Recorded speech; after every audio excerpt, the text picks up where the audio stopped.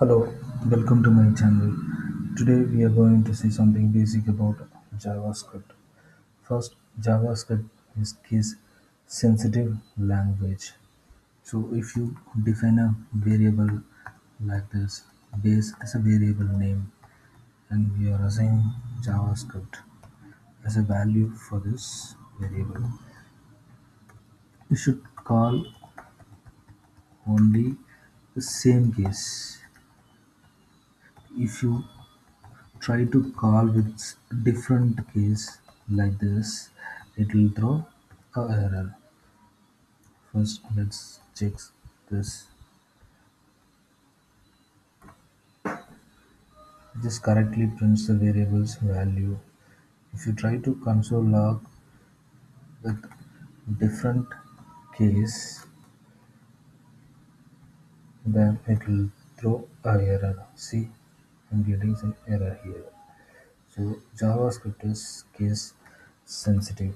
Also we can have different um, variable names, different variables like base. This is a different variable now. Java. Also, this is a different variable.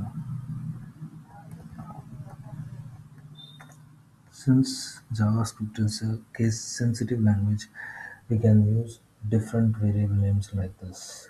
We can also define a function with the same name but different case, um, like this.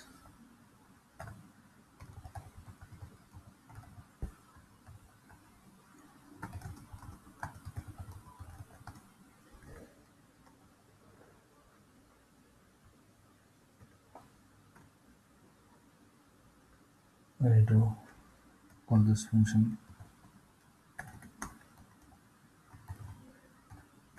and then console dot out all the variable names.